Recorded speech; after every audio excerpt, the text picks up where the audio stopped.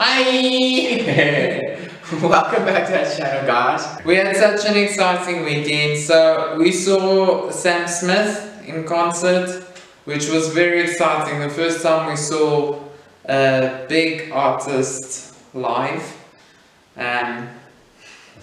For us, it is very weird to see such a big celebrity.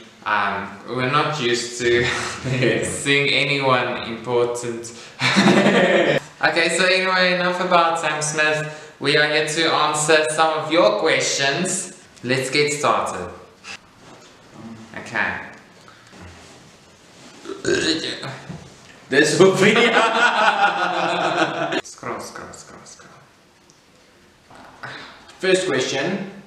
How old are we? I'm turning 25. Yeah, on Thursday, 18th of April. Yeah, and Waldo is 25, turning 26 on the 20th of November. Okay, so the next question is, basically, do we want kids, and if we do, are we going to adopt?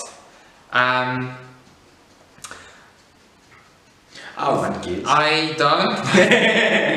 I don't like children. No. Yes, but not later, much later. We are still very young. We still want to focus on our careers a bit more and just travel and... Yeah, get a few dogs, practice on them, and then we will try to adopt. I think we both would rather want to adopt. Like, I'm also adopted, and I think it would also be nice to help somebody else out as well. Like, give somebody else a chance in life. Yeah. Okay, so the next question is, how did you purchase this big house? It's not ours, we're renting it. It's like 65, 70 squares. It's very small. The next question is how to identify a gay guy and how to attract a gay guy. Just go to gay clubs. Yeah, I think in general, maybe if you never know. So maybe go to places that you know they be hanging.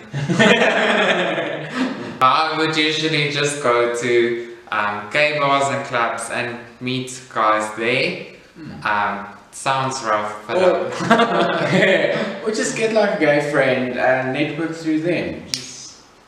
How to attract a gay guy? No, seriously, just if you're hanging out in gay clubs and you know they are gay, then it's normal flirting. Just like buy a drink, stand next to them, speak to them, I don't know. Okay, so the next question is, do you guys like to travel? If so, which country would you love to visit or explore together? We would love to travel. We haven't traveled as yet. Yeah, I think both of us would like to go to Australia. As one of the countries. Yeah, countries. And also definitely... Like, Wynand is very into architecture, so any Europe country, I think Wynand will love it. Okay, we don't know where we want to go, but we would like to travel. Yeah, like obviously seeing the big landmarks like Statue of Liberty, Eiffel Tower, the Alps, like many of the big landmarks, we would like to see that. Like, everyone wants to see it at least once in their lifetime. Yeah. So everywhere. Okay, so the next one is, how to find a good partner when every gay person around me just wants sex and not love. So I think the best thing to do is always find someone maybe who has the same interests as you. So I know a lot of people meet their partners at university, where they maybe study the same thing or different things, but where you find someone who has a bit more of the same values as you, and it's usually, it works out a bit better. We met at a time where I was starting with university and he was already there. So I think we bonded a lot about him sort of helping me get into it. I was very scared to start university. So I think originally we bonded a lot on that and he helped me get started. And since then we've been building our careers together, helping each other, supporting each other, and I think that's probably one of the good ways you can meet someone. The next question, how do you feel about monogamy and gay culture? Firstly, we don't judge other couples for what they do and how they make their stuff work. It's obviously different for every couple. We are monogamous and it works for us, and we know of other couples who aren't, and it really, they're fine. They already love each other and they've got everything figured out, and if it works for you, by all means. Okay, so who's top and who's the bottom? Really?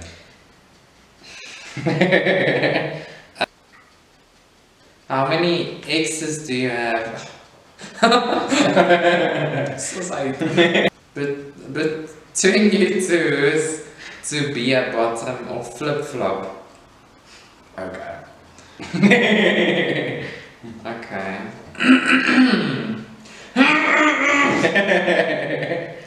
How's the LGBT community treated in your country?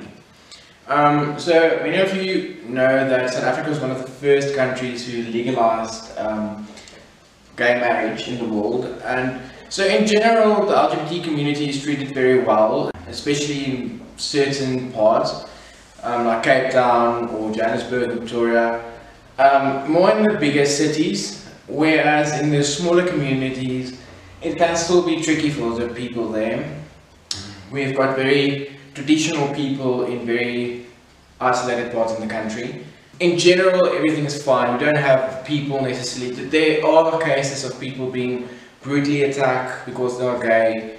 You can read it in the news, but in general, we are quite accepting. Yeah. So, all our parents, our families, everybody is accepting it. Okay, so another question is, gay relationship and gay clubbing, can it work? Do couples belong in clubs?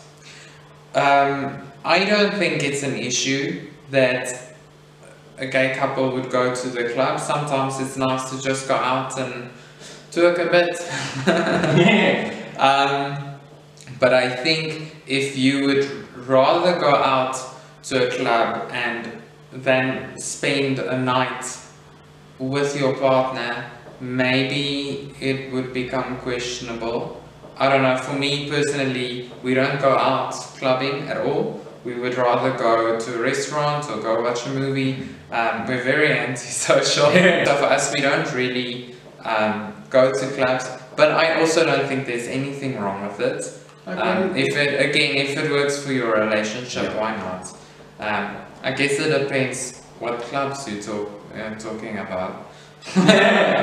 Okay, so favorite song. Oh, where do I start?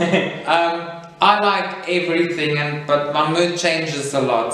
So I guess it depends on my mood. But one song that I always go back to and listen is Rita Ora's Anywhere. I don't know why, but that song gets to me. I love that song so much. So I would say, for this current mood I'm in, Rita Ora's Anywhere, and I would say anything from Demi Lovato. So the last question is, what is the cutest thing about one another? What's the cutest thing? What do you find the cutest thing about one another? Nicky. He's snoring. I will divorce you. No, just joking. Just joking. Actually, when he gives class, he's like he's so strict, but he's so cute. When he gives class, he's really so into it and stuff, and he's a really amazing dancer, and he's just so cute when he gives class.